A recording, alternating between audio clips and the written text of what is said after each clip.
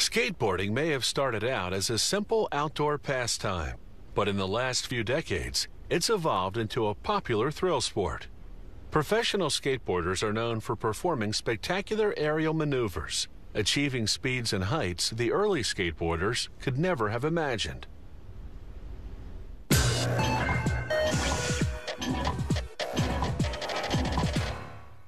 In the 1930s, thrill-seeking kids began attaching their metal roller skate wheels to wooden crates.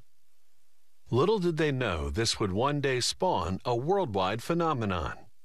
The boxes evolved to boards in 1958, when some California surfers invented sidewalk surfing, something to do when bad weather prevented them from riding the waves. They attached roller skate wheels to wooden planks, then coasted through the streets. Pretty soon, the fad caught on in cities throughout the United States.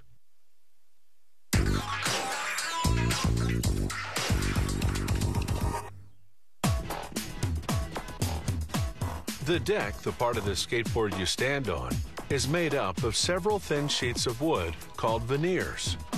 Inexpensive boards use fewer sheets and lesser quality woods.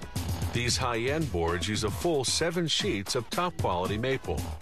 Only the top and bottom veneer sheets will actually show, so their exposed side is sanded smooth, and the other side gets a coat of glue. The inside sheets, meanwhile, go through the glue spreader, which saturates both sides. This adhesive is specially formulated to withstand vibration and shock. Workers stack 35 sheets of veneer, the equivalent of 5 skateboard decks, and place them in a mold. Skateboards vary in size and shape, so there's a different mold for each model. A press applies 44 tons of pressure, compacting the sheets and bending them to the shape of the mold. Excess glue squeezes out the sides, binding the 5 decks into one block. They'll be separated later. The block comes out after 3 hours.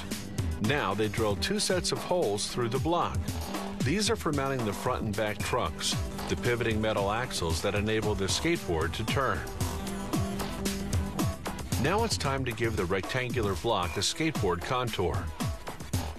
They select a template in the general shape of the model they're making. It has pins underneath that fit snugly in the truck holes they've just drilled. This holds the template still while they do what's called the rough cut, sawing around the template, leaving a 1-inch margin. Cutting off the excess separates the 5 decks. Now they contour each deck individually. Using a precise template, they run the deck against the cutting blade until they have the final shape. Now, using a router, they round off the top and bottom edges.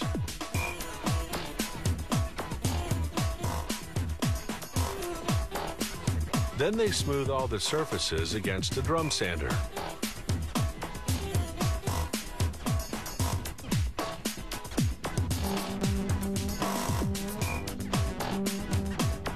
Now they switch to a buffer, which uses a combination of brushes and fine grit sandpaper to remove any rough wood fibers. The deck is now perfectly smooth. The next stop is the finishing room, where they first spray the decks with a colorless primer. This seals the pores in the wood veneer, so they won't absorb the coat of lacquer that comes next. The primer takes 2 hours to dry.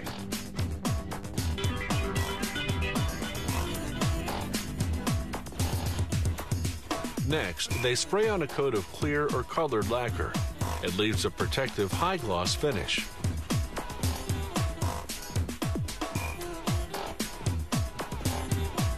The lacquer also takes 2 hours to dry.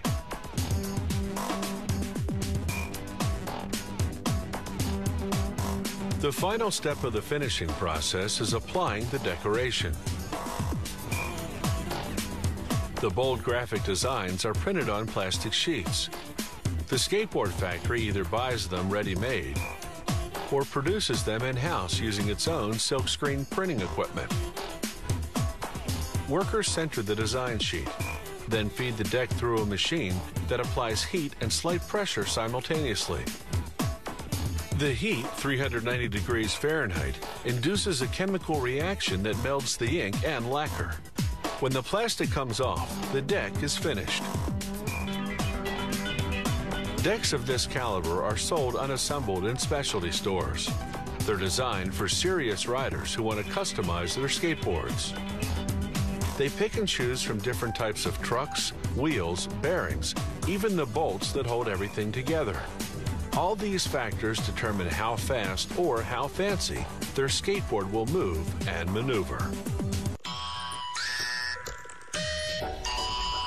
If you have any comments about the show, or if you'd like to suggest topics for future shows,